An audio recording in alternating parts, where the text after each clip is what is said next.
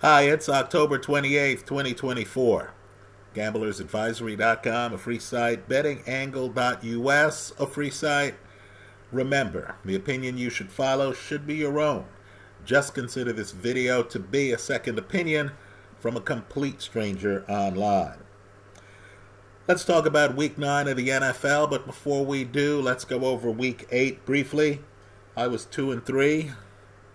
I had Seattle getting 3 points at home against the Buffalo Bills. The Bills flew across the country, and then they kicked some booty. I had Green Bay laying 4.5 over Jacksonville. Green Bay did not cover, and that's what matters, right? I had the Raiders getting 9.5 points over Kansas City. The Raiders delivered. Understand, this is a very tough intra-divisional matchup. The teams play each other tough, have historically. Antonio Pierce actually has a victory over Andy Reid in the past. I had the Minnesota Vikings laying 3 points against the Rams. Let's just say Puka played, Cooper Kupp played. Minnesota did not cover, did not win the game. Finally, I had the Atlanta Falcons laying 2.5 over Tampa Bay. Atlanta delivered. Right, so 2-3 week, that's not good enough. That's below 500. Let's get after it here in Week 9. These are very early bets. The Monday Night Football game has not yet been played. Right, my philosophy is if you see a line that you like, grab it. If it moves away from you, okay, great. Then if you want to up the bet, you can grab it at the enhanced odds. If it moves toward you, even better. You've gotten a bargain. I like the Bears getting a point. This is early in the week. I don't know what it's going to be like at the end of the week, but I like the Bears getting a point against the Arizona Cardinals.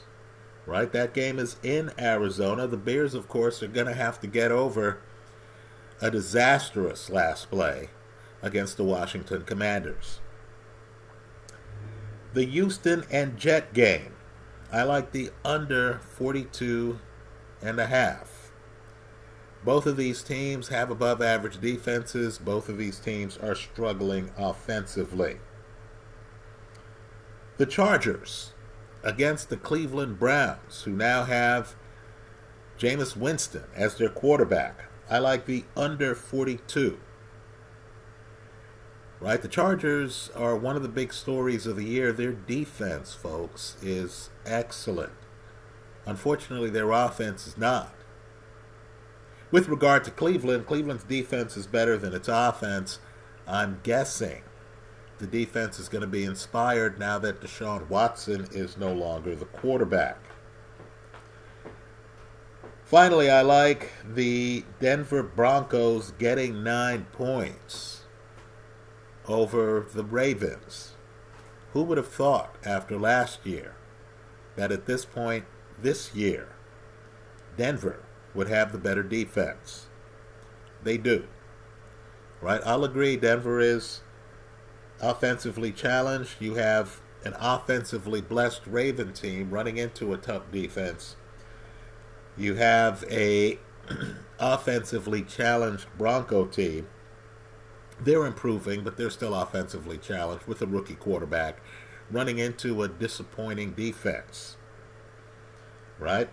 I think 9 is a bit too much. By the way, Sean Payton, for those keeping track, he should be one of the top line candidates this year for Coach of the Year. We'll see how the second half unfolds. Anyway, those are the bets I like. To repeat, Bears +1. I like the under in the Houston Jet game. I like the under in the Charger-Cleveland game. The under in the Jet game right now is 42.5. The under in the Charger game is 42. I like the Broncos getting 9 points over Baltimore. Those are my picks for Week 9. Let me hear yours in the comment section of this YouTube video. Thanks for stopping by.